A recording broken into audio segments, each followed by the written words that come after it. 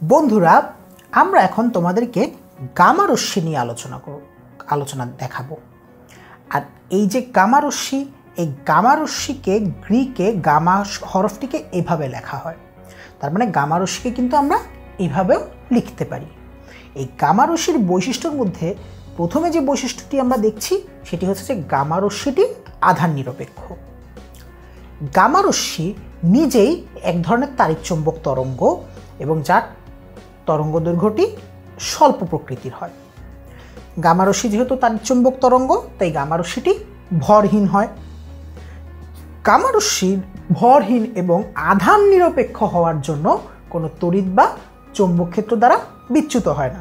আধান নিরপেক্ষ, তাই ধনাত্মকের দিকেও যাবে না, ঋণাত্মকের দিকেও যাবে না, এই জন্য সেটি তড়িৎ বা চৌম্বক ক্ষেত্র দ্বারা বিচ্যুত হবে না।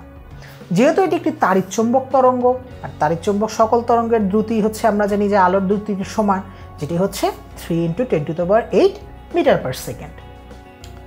এই গামা রশ্মির ভেদন ক্ষমতা অনেক অনেক বেশি এবং কয়েক সেন্টিমিটার সীসার পাত ভেদ করতে এই গামা রশ্মি সক্ষম।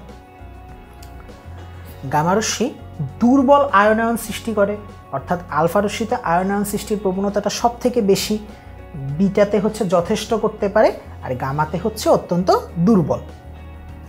এটি প্রতিপ্রবাহ সৃষ্টি করতে পারে এবং gamma রশ্মিকেও photographic film, cloud chamber এবং গাইগার মুলার কাউন্টার দিয়ে শনাক্ত করা যায়। তাহলে এই ছিল আজকের মতন গামা রশ্মি নিয়ে আমাদের যাবতীয় আলোচনা। ভবিষ্যতে আরও অনেক কিছু সম্পর্কে জানতে হলে তোমরা কিন্তু অবশ্যই আমাদের সাথে থাকবে।